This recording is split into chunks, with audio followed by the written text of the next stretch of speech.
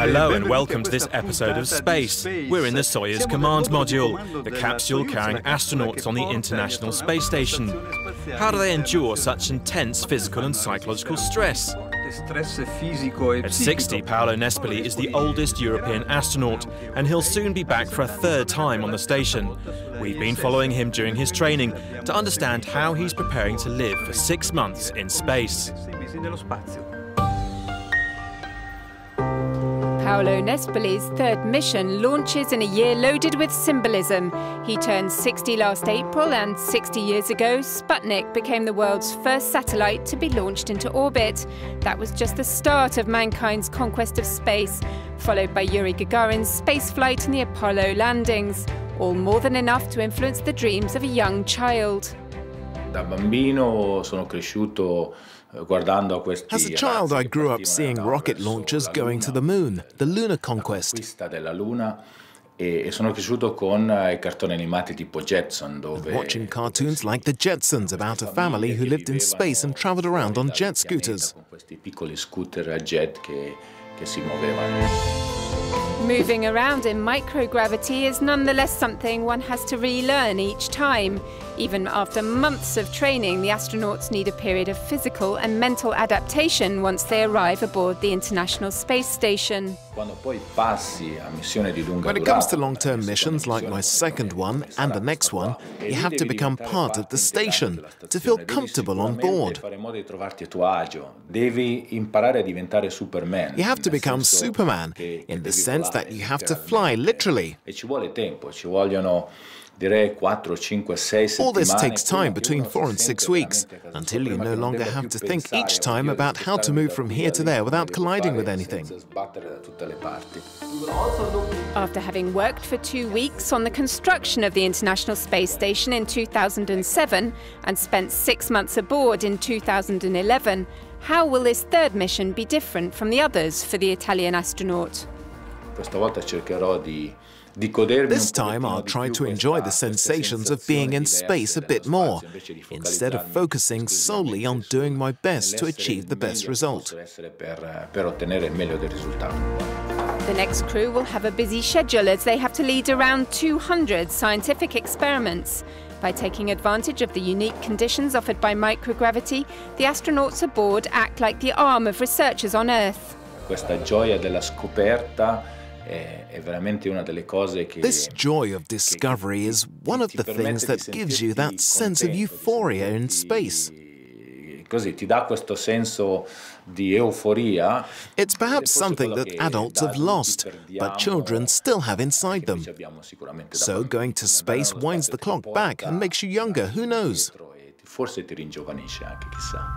Astronauts are physically trained and taken care of through the years with annual physical preventative medicine that keeps them in top shape.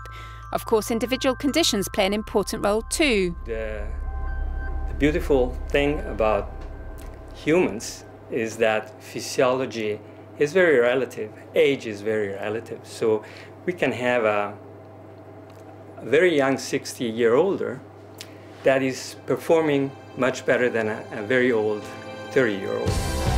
The way we're naturally programmed is to respond to gravity. To preserve astronauts' health during long-term missions in space, it's crucial to know in depth how and what is changing in every single function of our body. The experiment underway is trying to understand how the brain and central nervous system work, so that we can see if, when weightless, our movements are as precise as they are on the ground. This machine will be tested in orbit for the first time by Paolo Nespoli, and it will help to better understand how the brain adapts itself to work in weightless conditions.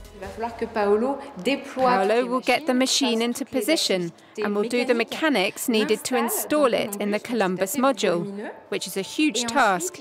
Then he has to check if it was set up correctly on Earth and whether he can use the machine properly.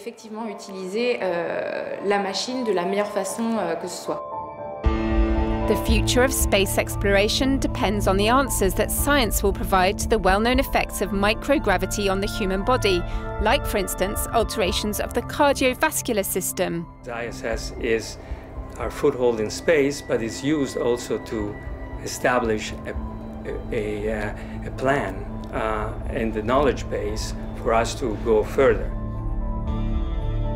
Bone demineralization, the muscle wasting, all that could be avoided by giving a partial to a full gravity to the crew members. We need to have the vehicle to be human-rated and not the human to adapt to the vehicle limitations.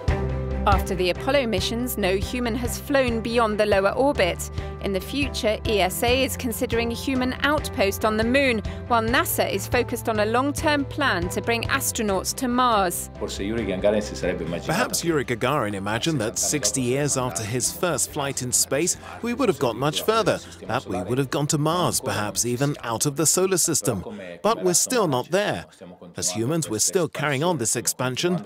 We're carrying on this path of knowledge, and it's extremely important to do it.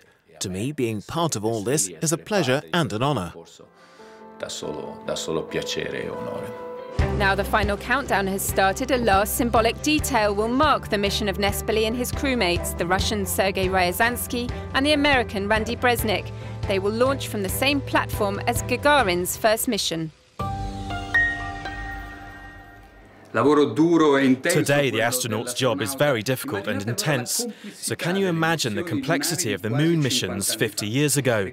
Let's look back at that great leap for mankind in Legends of Space with Frank de Win, head of the European Centre for Astronaut Training.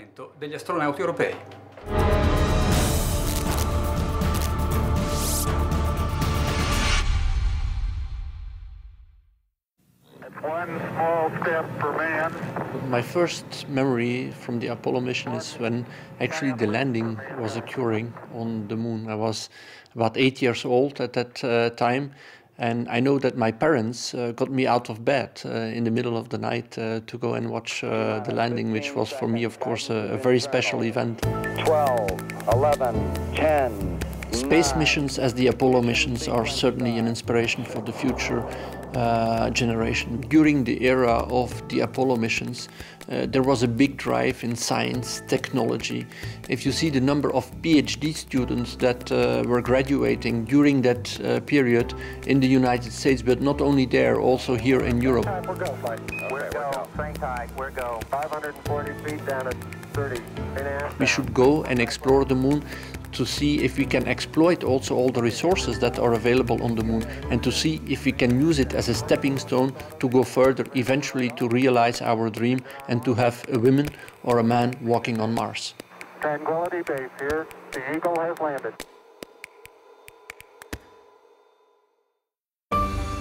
That's all for this episode. You can watch all the episodes of Space and Legends of Space at Euronews.com. Thank you for watching, and goodbye.